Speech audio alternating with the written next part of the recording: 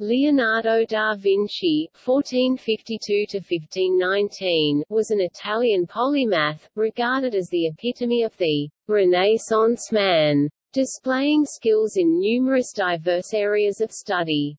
Whilst most famous for his paintings such as the Mona Lisa and the Last Supper, Leonardo is also renowned in the fields of civil engineering, chemistry, geology, geometry, hydrodynamics, mathematics, mechanical engineering, optics, physics, pyrotechnics, and zoology.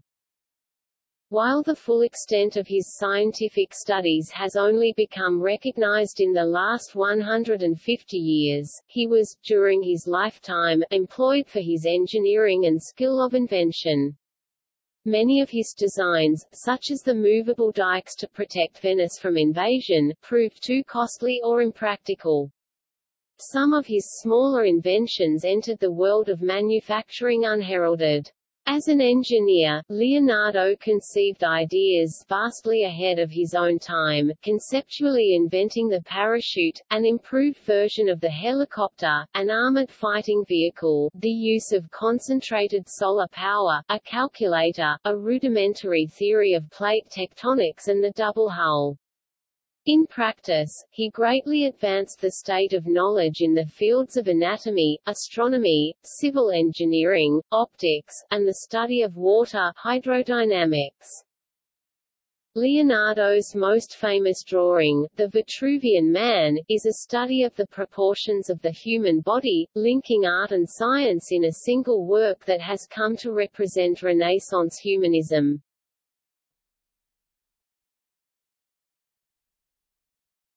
Topic: Condensed biography. Note, this is a brief summary of Leonardo's early life and journals with particular emphasis on his introduction to science. Leonardo da Vinci (April 15, 1452 to May 2, 1519) was born the illegitimate son of Messer Piero, a notary, and Caterina, a peasant woman. His early life was spent in the region of Vinci, in the valley of the Arno River near Florence, firstly with his mother and in later childhood in the household of his father, grandfather and uncle Francesco. His curiosity and interest in scientific observation were stimulated by his uncle Francesco, while his grandfather's keeping of journals set an example which he was to follow for most of his life, diligently recording in his own journals both the events of the day, his visual observations, his plans and his projects.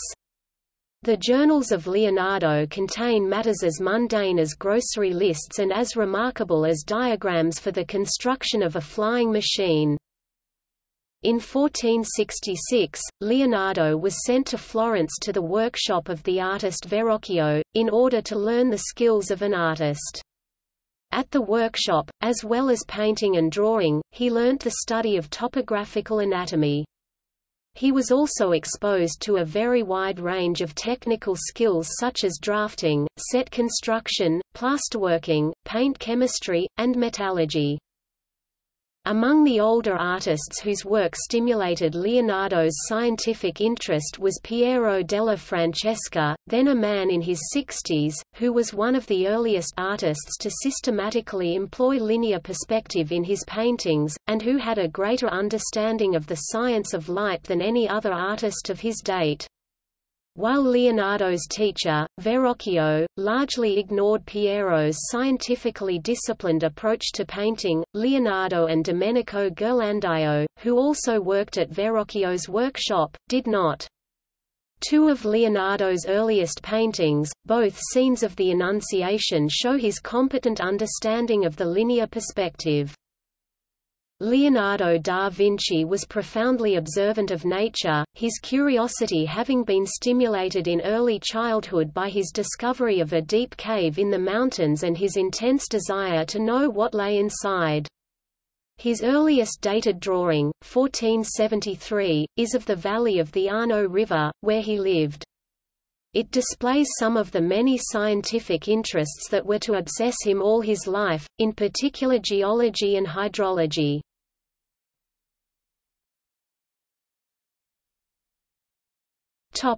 approach to scientific investigation. During the Renaissance, the study of art and science was not perceived as mutually exclusive, on the contrary, the one was seen as informing upon the other.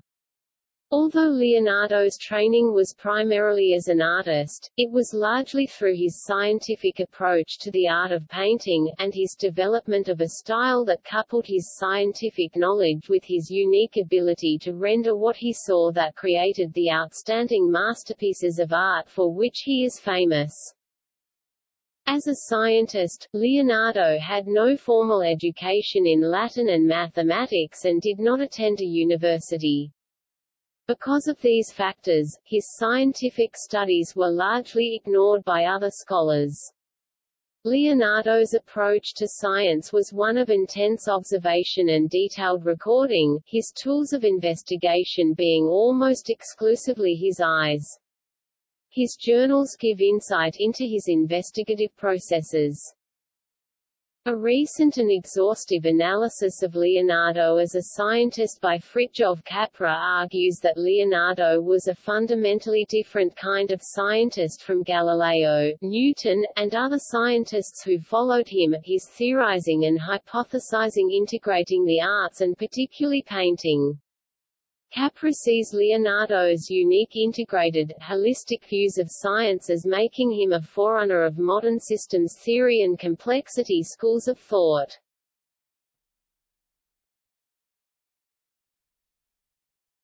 Topic: Leonardo's notes and journals. Leonardo kept a series of journals in which he wrote almost daily, as well as separate notes and sheets of observations, comments and plans. He wrote and drew with his left hand, and most of his writing is in mirror script, which makes it difficult to read. Much has survived to illustrate Leonardo's studies, discoveries and inventions. On his death, his writings were left mainly to his pupil Melzi with the apparent intention that his scientific work should be published. This did not take place in Melzi's lifetime, and the writings were eventually bound in different forms and dispersed. Some of his works were published as a treatise on painting 165 years after his death.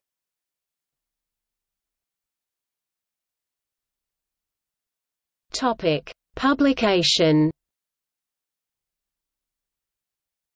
Leonardo illustrated a book on mathematical proportion in art written by his friend Luca Pacioli and called De Divina Proportion, published in 1509.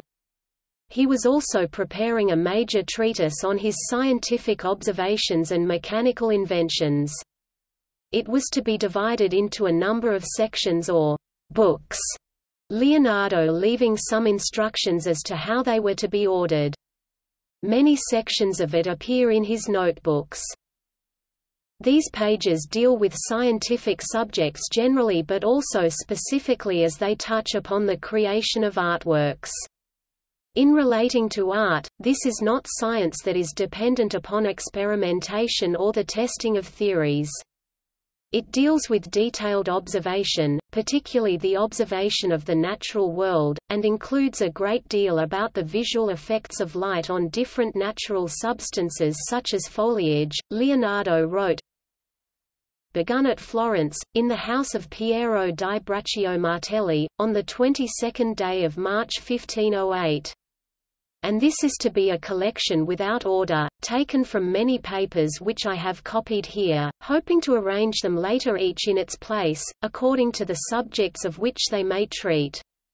But I believe that before I am at the end of this task I shall have to repeat the same things several times, for which, O reader, do not blame me, for the subjects are many and memory cannot retain them all, and say, I will not write this because I wrote it before, and if I wish to avoid falling into this fault, it would be necessary in every case when I wanted to copy a passage that, not to repeat myself, I should read over all that had gone before, and all the more since the intervals are long between one time of writing and the next.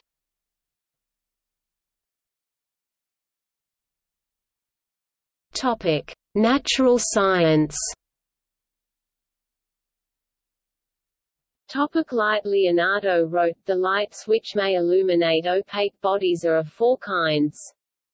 These are, diffused light as that of the atmosphere, and direct, as that of the sun, the third is reflected light, and there is a fourth which is that which passes through translucent bodies, as linen or paper etc." For an artist working in the 15th century, some study of the nature of light was essential. It was by the effective painting of light falling on a surface that modeling, or a three-dimensional appearance was to be achieved in a two-dimensional medium. It was also well understood by artists like Leonardo's teacher, Verrocchio, that an appearance of space and distance could be achieved in a background landscape by painting in tones that were less in contrast and colors that were less bright than in the foreground of the painting. The effects of light on solids were achieved by trial and error, since few artists except Piero della Francesca actually had accurate scientific knowledge of the subject. At the time when Leonardo commenced painting, it was unusual for figures to be painted with extreme contrast of light and shade. Faces, in particular, were shadowed in a manner that was bland and maintained all the features and contours clearly visible. Leonardo broke with this. In the painting generally titled The Lady with an Ermine about 1483, he sets the figure diagonally to the picture space and turns her head so that her face is almost parallel to her nearer shoulder. The back of her head and the further shoulder are deeply shadowed. Around the ovoid solid of her head and across her breast and hand the light is diffused in such a way that the distance and position of the light in relation to the figure can be calculated. Leonardo's treatment of light in paintings such as the Virgin of the Rocks and the Mona Lisa was to change forever the way in which artists perceived light and used it in their paintings. Of all Leonardo's scientific legacies, this is probably the one that had the most immediate and noticeable effect.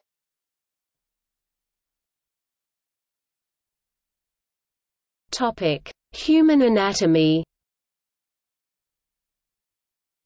Leonardo wrote, "To obtain a true and perfect knowledge, I have dissected more than 10 human bodies, destroying all the other members, and removing the very minutest particles of the flesh by which these veins are surrounded. And as one single body would not last so long, since it was necessary to proceed with several bodies by degrees, until I came to an end and had a complete knowledge, this I repeated twice, to learn the differences."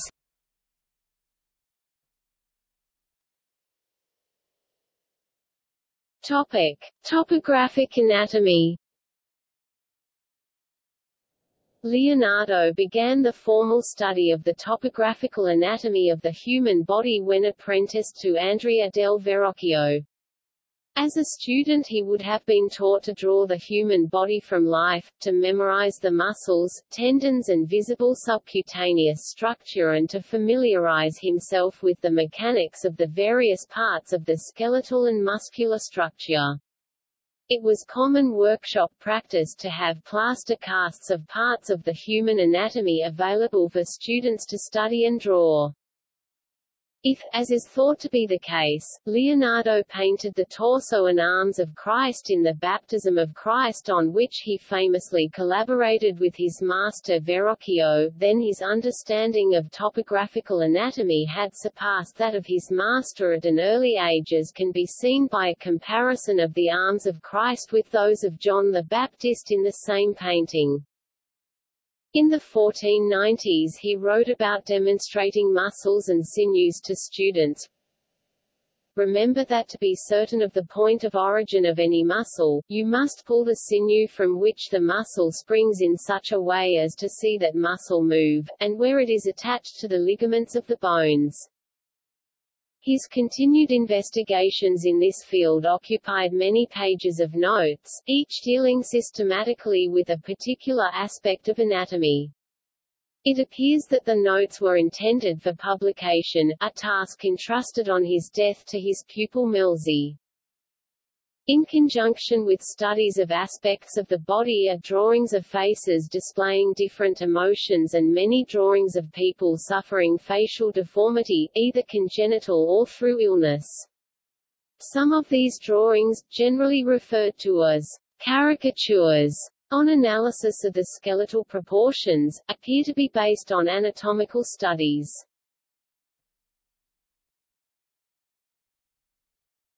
Topic: Dissection. As Leonardo became successful as an artist, he was given permission to dissect human corpses at the Hospital Santa Maria Nuova in Florence. Later he dissected in Milan at the Hospital Maggiore and in Rome at the Hospital Santo Spirito, the first mainland Italian hospital. From 1510 to 1511 he collaborated in his studies with the doctor Marcantonio della Torre.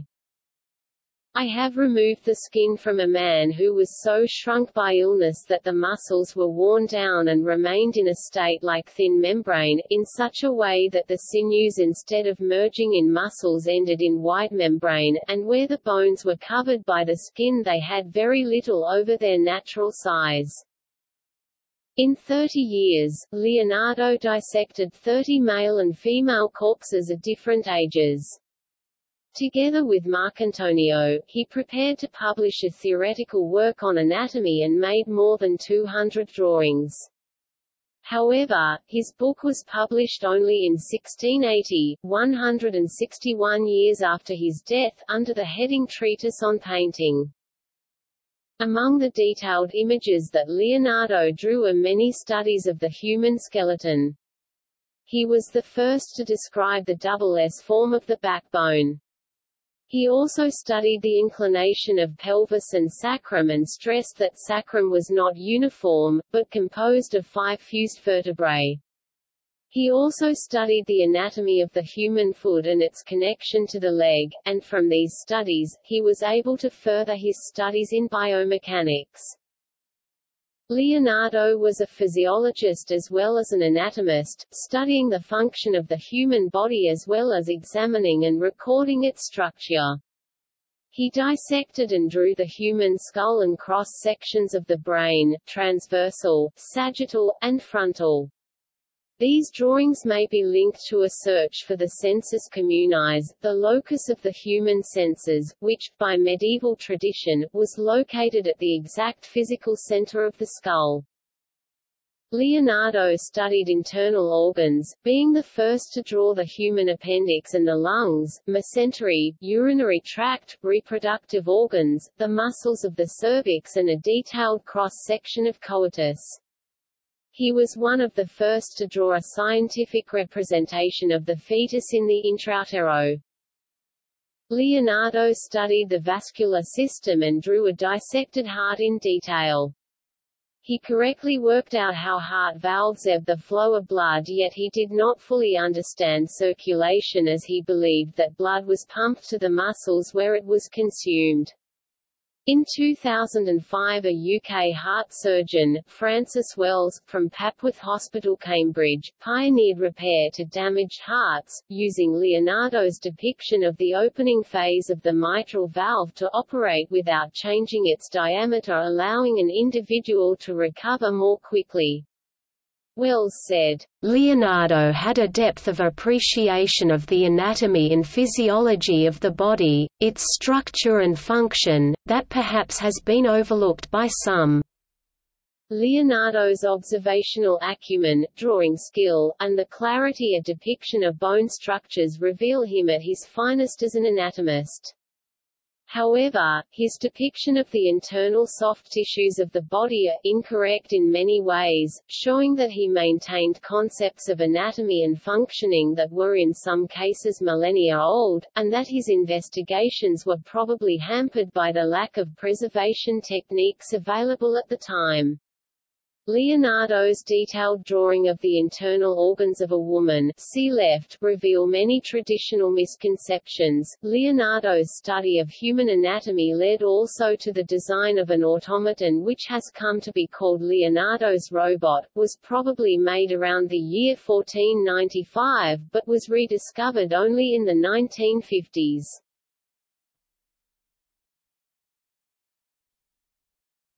Topic: Comparative anatomy.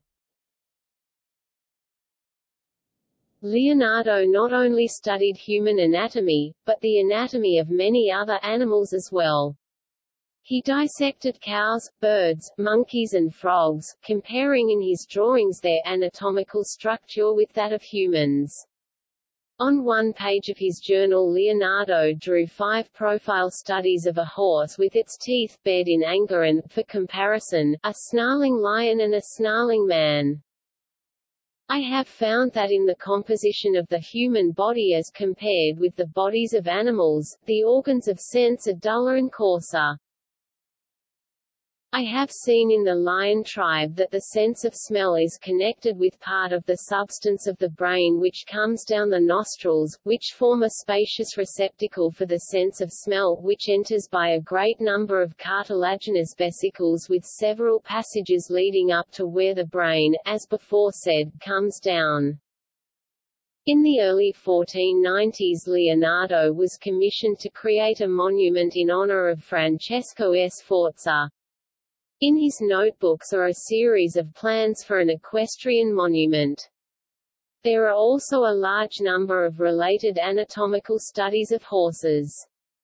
They include several diagrams of a standing horse with the angles and proportions annotated, anatomical studies of horses' heads, a dozen detailed drawings of hooves and numerous studies and sketches of horses rearing. He studied the topographical anatomy of a bear in detail, making many drawings of its paws. There is also a drawing of the muscles and tendons of the bear's hind feet. Other drawings of particular interest include the uterus of a pregnant cow, the hindquarters of a decrepit mule and studies of the musculature of a little dog.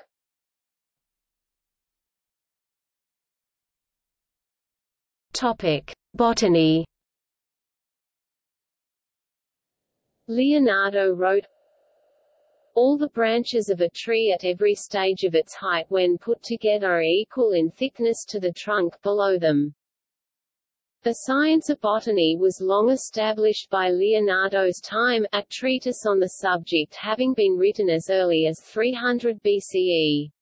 Leonardo's study of plants, resulting in many beautiful drawings in his notebooks, was not to record in diagrammatic form the parts of the plant, but rather, as an artist and observer to record the precise appearance of plants, the manner of growth and the way that individual plants and flowers of a single variety differed from one another. One such study shows a page with several species of flower of which 10 drawings are of wild violets. Along with a drawing of the growing plant and a detail of a leaf, Leonardo has repeatedly drawn single flowers from different angles, with their heads set differently on the stem. Apart from flowers, the notebooks contain many drawings of crop plants including several types of grain and a variety of berries including a detailed study of bramble. There are also water plants such as irises and sedge. His notebooks also direct the artist to observe how light reflects from foliage at different distances and under different atmospheric conditions. A number of the drawings have their equivalents in Leonardo's paintings.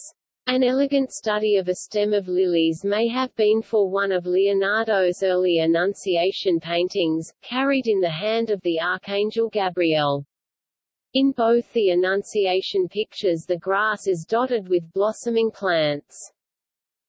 The plants which appear in both the versions of the Virgin of the Rocks demonstrate the results of Leonardo's studies in a meticulous realism that makes each plant readily identifiable to the botanist.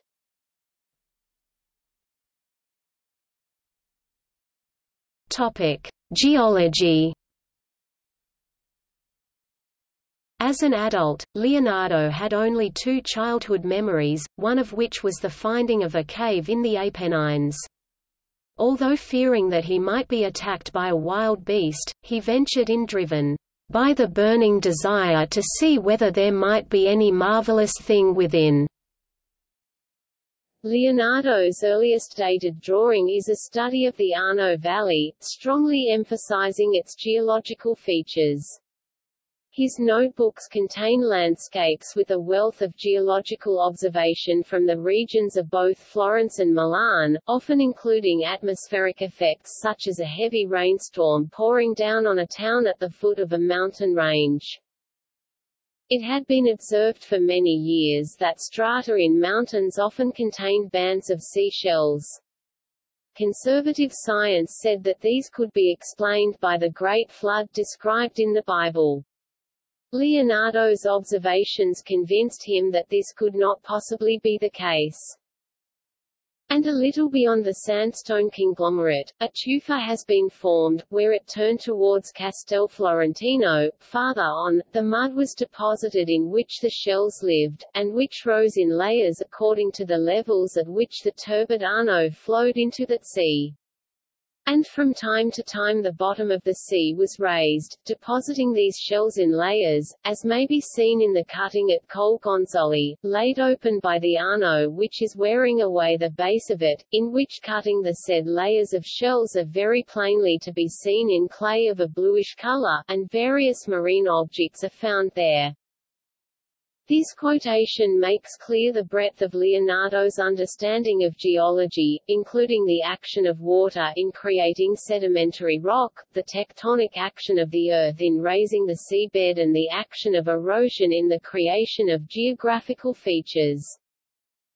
In Leonardo's earliest paintings we see the remarkable attention given to the small landscapes of the background, with lakes and water, swathed in a misty light. In the larger of the Annunciation paintings is a town on the edge of a lake. Although distant, the mountains can be seen to be scored by vertical strata. This characteristic can be observed in other paintings by Leonardo, and closely resembles the mountains around Lago di Garda and Lago di Sio in northern Italy. It is a particular feature of both the paintings of the Virgin of the Rocks, which also include caverns of fractured, tumbled, and water-eroded limestone.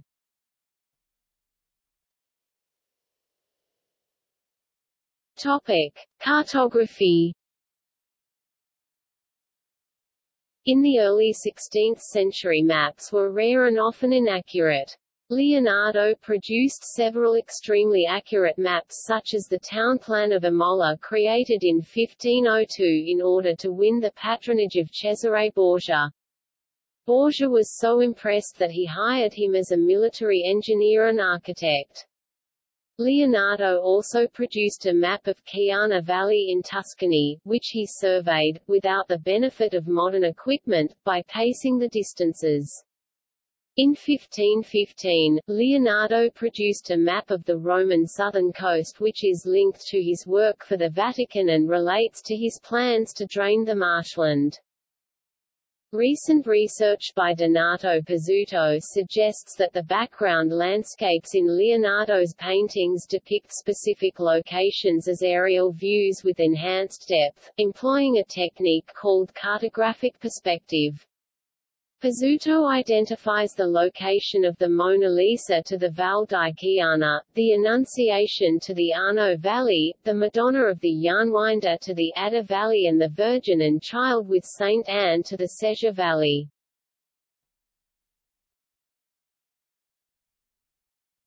Topic: Hydrodynamics.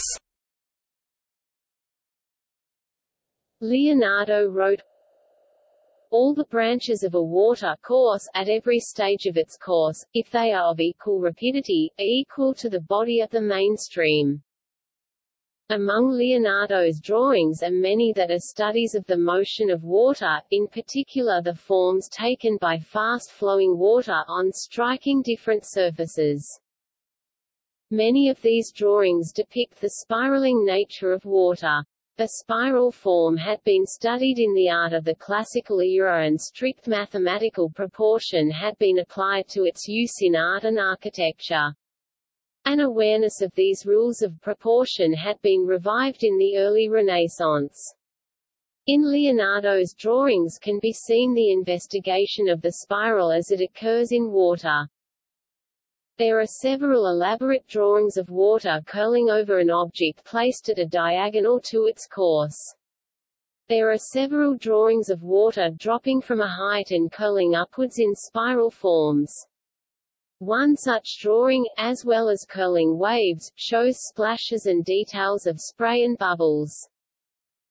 Leonardo's interest manifested itself in the drawing of streams and rivers, the action of water in eroding rocks, and the cataclysmic action of water in floods and tidal waves. The knowledge that he gained from his studies was employed in devising a range of projects, particularly in relation to the Arno River. None of the major works was brought to completion. Topic: Astronomy. The Earth is not in the center of the Sun's orbit nor at the center of the universe, but in the center of its companion elements, and united with them. And anyone standing on the Moon, when it and the Sun are both beneath us, would see this our Earth and the element of water upon it just as we see the Moon, and the Earth would light it as it lights us.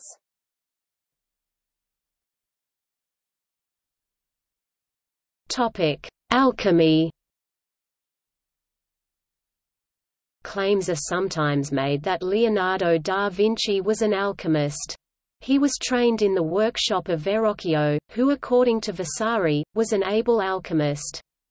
Leonardo was a chemist in so much as that he experimented with different media for suspending paint pigment. In the painting of murals, his experiments resulted in notorious failures, with the Last Supper deteriorating within a century, and the Battle of Anghiari running off the wall. In Leonardo's many pages of notes about artistic processes, there are some that pertain to the use of silver and gold in artworks, information he would have learned as a student. Leonardo's scientific process was based mainly upon observation. His practical experiments are also founded in observation rather than belief. Leonardo, who questioned the order of the solar system and the deposit of fossils by the Great Flood, had little time for the alchemical quests to turn lead into gold or create a potion that gave eternal life. Leonardo said about alchemists, "The false interpreters of nature declare that quicksilver is the common seed of every metal, not remembering that nature varies the seed according to the variety of the things she desires to produce in the world. Old alchemists have never either by chance or by experiment succeeded in creating the smallest element that can be created by nature. However, they deserve unmeasured praise for the usefulness of things invented for the use of men, and would deserve it even more if they had not been the inventors of noxious things like poisons and other similar things which destroy life or mind. And many have made a trade of delusions and false miracles, deceiving the stupid multitude."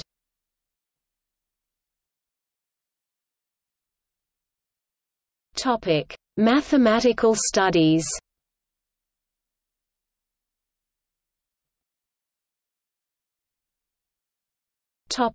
Perspective.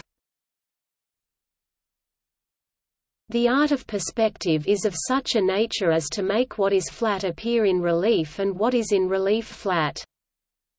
During the early 15th century, both Brunelleschi and Alberti made studies of linear perspective. In 1436 Alberti published Della Pittura on painting, which includes his findings on linear perspective. Piero della Francesca carried his work forward, and by the 1470s a number of artists were able to produce works of art that demonstrated a full understanding of the principles of linear perspective. Leonardo studied linear perspective and employed it in his earlier paintings. His use of perspective in the two Annunciations is daring, as he uses various features such as the corner of a building, a walled garden and a path to contrast enclosure and spaciousness. The unfinished Adoration of the Magi was intended to be a masterpiece revealing much of Leonardo's knowledge of figure drawing and perspective. There exists a number of studies that he made, including a detailed study of the perspective, showing the complex background of ruined classical buildings that he planned for the left of the picture.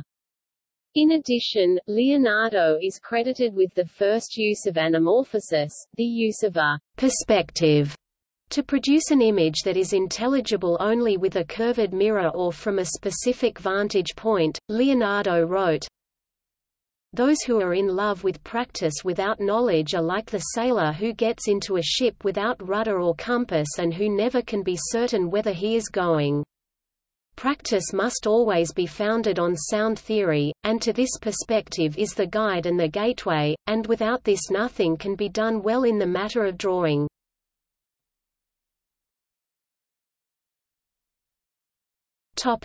Geometry.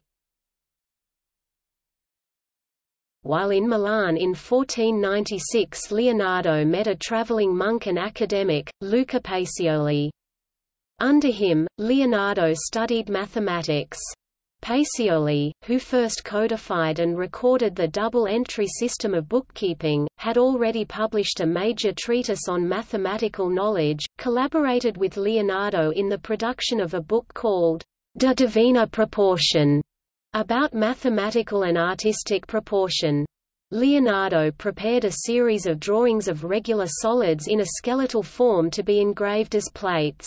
De Divina Proportion was published in 1509. All the problems of perspective are made clear by the 5 terms of mathematicians, which are the point, the line, the angle, the superficies and the solid.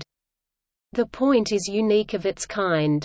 And the point has neither height, breadth, length, nor depth, whence it is to be regarded as indivisible and as having no dimensions in space.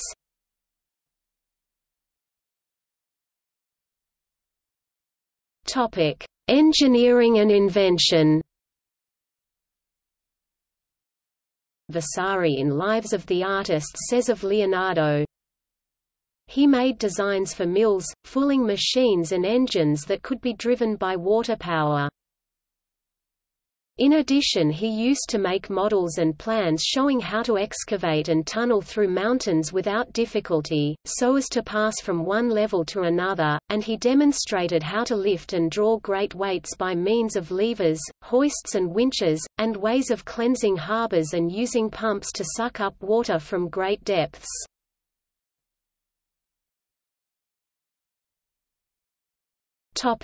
Practical inventions and projects. Leonardo was a master of mechanical principles. He utilized leverage and cantilevering, pulleys, cranks, gears, including angle gears and rack and pinion gears, parallel linkage, lubrication systems and bearings. He understood the principles governing momentum, centripetal force, friction and the aerofoil and applied these to his inventions. His scientific studies remained unpublished with, for example, his manuscripts describing the processes governing friction predating the introduction of Amundsen's laws of friction by 150 years. It is impossible to say with any certainty how many or even which of his inventions passed into general and practical use, and thereby had impact over the lives of many people.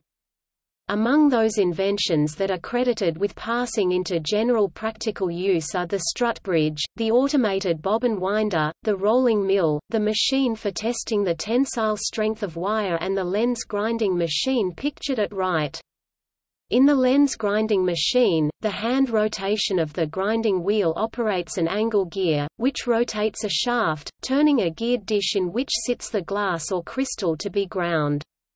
A single action rotates both surfaces at a fixed speed ratio determined by the gear. As an inventor, Leonardo was not prepared to tell all that he knew. how by means of a certain machine many people may stay some time underwater. How and why I do not describe my method of remaining underwater, or how long I can stay without eating, and I do not publish nor divulge these by reason of the evil nature of men who would use them as means of destruction at the bottom of the sea, by sending ships to the bottom, and sinking them together with the men in them. And although I will impart others, there is no danger in them, because the mouth of the tube, by which you breathe, is above the water supported on bags of corks.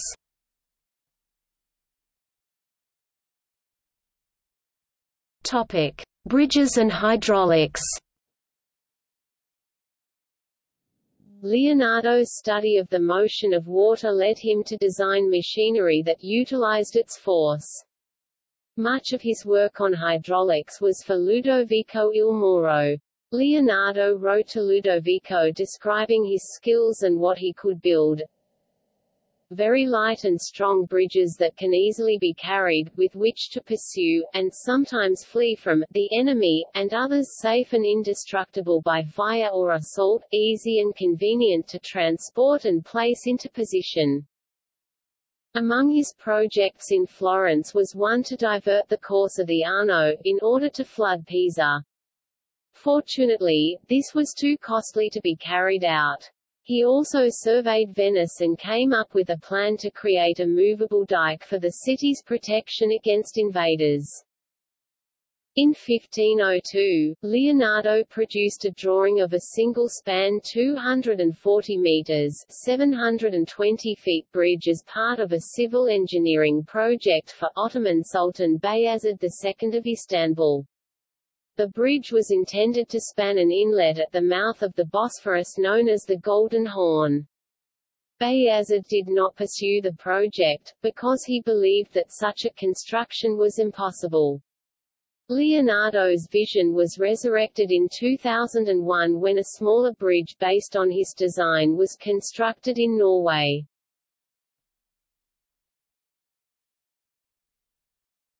Topic: War machines.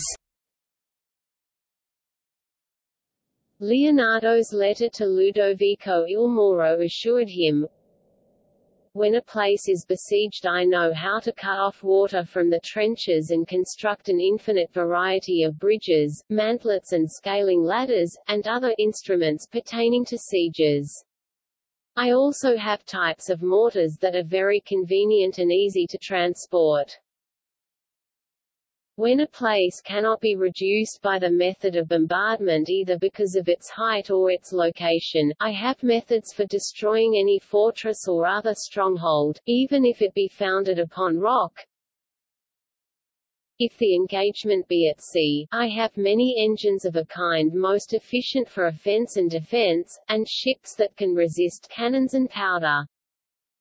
In Leonardo's notebooks there is an array of war machines which includes a vehicle to be propelled by two men powering crankshafts. Although the drawing itself looks quite finished, the mechanics were apparently not fully developed because, if built as drawn, the vehicle would never progress in a forward direction. In a BBC documentary, a military team built the machine and changed the gears in order to make the machine work. It has been suggested that Leonardo deliberately left this error in the design, in order to prevent it from being put to practice by unauthorized people. Another machine, propelled by horses with a pillion rider, carries in front of it four sides mounted on a revolving gear, turned by a shaft driven by the wheels of a cart behind the horses. Leonardo's notebooks also show cannons which he claimed to hurl small stones like a storm with the smoke of these causing great terror to the enemy, and great loss and confusion. He also designed an enormous crossbow. Following his detailed drawing, one was constructed by the British Army, but could not be made to fire successfully. In 1481 Leonardo designed a breech-loading, water-cooled cannon with 3 racks of barrels allowed the reloading of one rack while another was being fired and thus maintaining continuous firepower. The fan type gun with its array of horizontal barrels allowed for a wide scattering of shot. Leonardo was the first to sketch the wheel-lock musket c. 1500 AD, the precedent of the flintlock musket which first appeared in Europe by 1547, although as early as the 14th century the Chinese had used a flintlock steel wheel in order to detonate land mines. While Leonardo was working in Venice, he drew a sketch for an early diving suit, to be used in the destruction of enemy ships entering Venetian waters. A suit was constructed for a BBC documentary using pigskin treated with fish oil to repel water. The head was covered by a helmet with two eyeglasses at the front. A breathing tube of bamboo with pigskin joints was attached to the back of the helmet and connected to a float of cork and wood. When the scuba divers tested the suit, they found it to be a workable precursor to a modern diving suit, the cork float acting as a compressed air chamber when submerged. His inventions were very futuristic, which meant they were very expensive and proved not to be useful.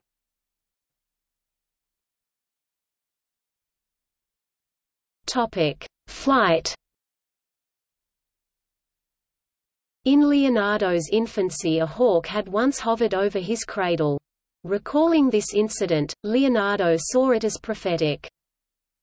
An object offers as much resistance to the air as the air does to the object. You may see that the beating of its wings against the air supports a heavy eagle in the highest and rarest atmosphere, close to the sphere of elemental fire. Again you may see the air in motion over the sea, fill the swelling sails and drive heavily laden ships. From these instances, and the reasons given, a man with wings large enough and duly connected might learn to overcome the resistance of the air, and by conquering it, succeed in subjugating it and rising above it. The desire to fly is expressed in the many studies and drawings. His later journals contain a detailed study of the flight of birds and several different designs for wings based in structure upon those of bats, which he described as being less heavy because of the impenetrable nature of the membrane. There is a legend that Leonardo tested the flying machine on Monte Cesare with one of his apprentices, and that the apprentice fell and broke his leg. Experts Martin Kemp and Liana Bortolon agree that there is no evidence of such a test, which is not mentioned in his journals. One design that he produced shows a flying machine to be lifted by a man-powered rotor. It would not have worked since the body of the craft itself would have rotated in the opposite direction to the rotor. While he designed a number of man-powered flying machines with mechanical wings that flapped, he also designed a parachute and a light hang glider which could have flown.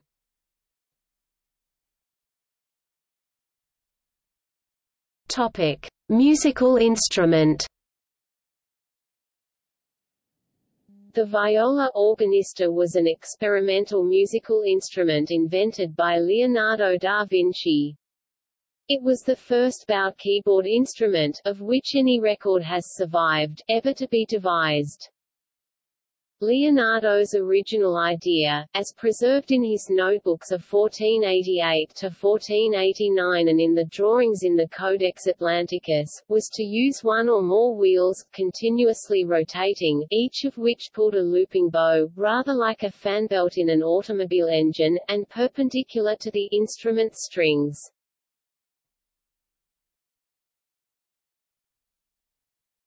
Topic: Leonardo's inventions made reality.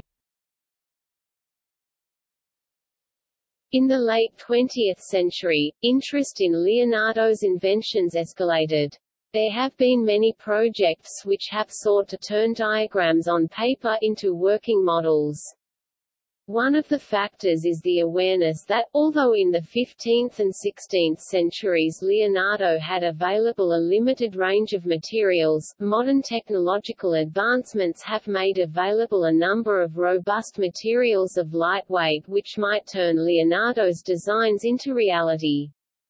This is particularly the case with his designs for flying machines.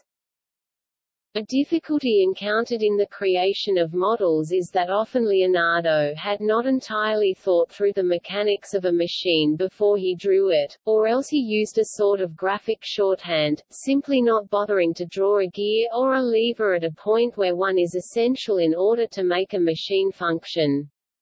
This lack of refinement of mechanical details can cause considerable confusion. Thus many models that are created, such as some of those on display at Clos, Leonardo's home in France, do not work, but would work, with a little mechanical tweaking.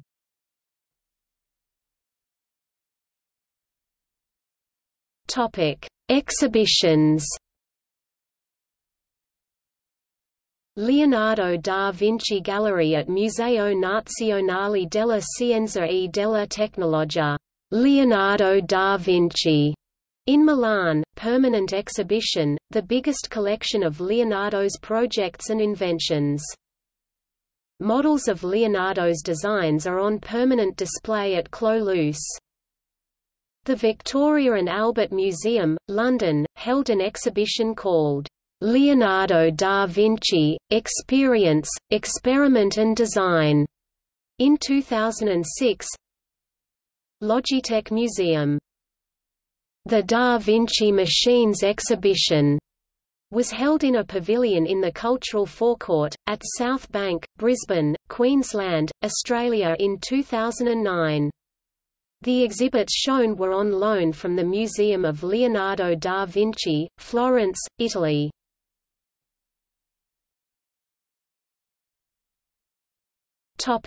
Television programs. The U.S. Public Broadcasting Service (PBS) aired in October 2005, a television program called Leonardo's Dream Machines, about the building and successful flight of a glider based upon Leonardo's design. The Discovery Channel began a series called Doing Da Vinci in April 2009, in which a team of builders try to construct various Da Vinci inventions based on his designs.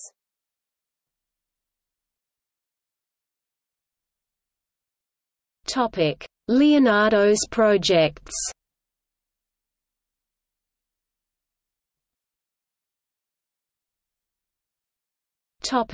Models based on Leonardo's drawings.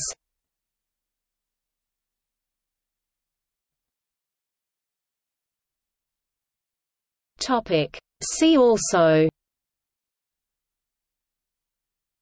Studies of the fetus in the womb, two-colored annotated sketches by Leonardo da Vinci, List of works by Leonardo da Vinci, Leonardo da Vinci's personal life. Notes